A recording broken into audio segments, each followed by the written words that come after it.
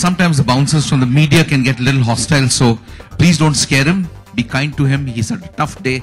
He's actually had a cook-off against an expert lady and he's come out very well. So if you have any questions to Irfan, and Irfan is here to really tell us how healthy Malaysian palm oil is, you can shoot.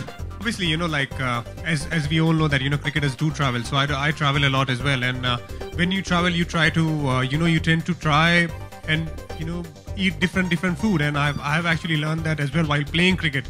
I was actually fortunate enough to travel through that. And some of the food like Thai food I really enjoy, as well as Chinese and Italian food I really enjoy when I travel. And I try and look to do that in every country, what's their local food as well.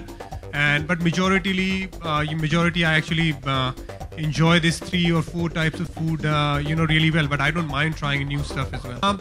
In India, obviously, we have a lot of different kind of. It might sound like there is only one tandoori chicken or anything. But if you go from North India to South India, you find a different kind of tandoori chicken as well, like different marination in that as well. बहुत सारे अलग-अलग मसाले use होते हैं उसमें. So and the one in Mumbai, Bademi, I really like that. I really enjoy that as well. I keep going.